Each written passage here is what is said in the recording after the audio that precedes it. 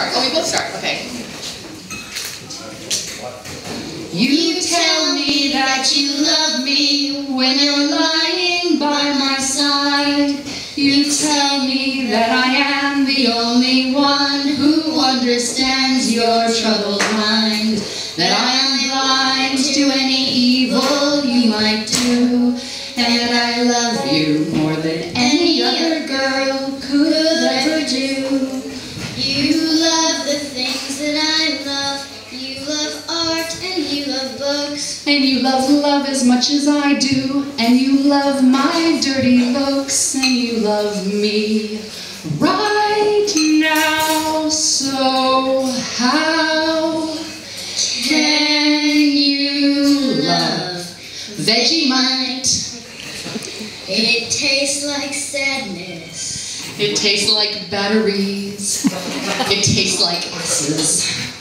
I cannot hold a man so close who puts this cancer on his toast. It is the Vegemite, my darling, or it's me. You have to make a fucking choice. I cannot sit with you at breakfast. The very smell of it obliterates my senses. And if that weren't bad enough, you also eat the shit for lunch. We can't spend any time together. What kind of relationship is that? The choice is yours. My heart is in your hands.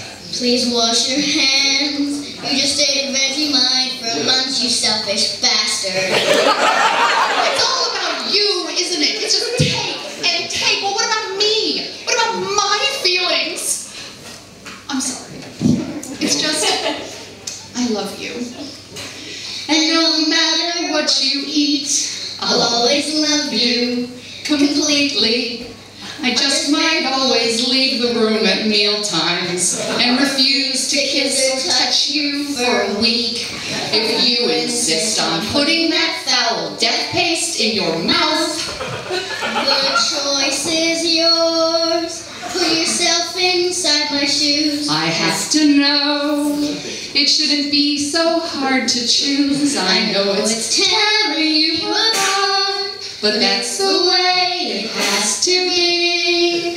It is the Vegemite, My darling. It is the Vegemite, my darling. Put down the Vegemite, you fucker, or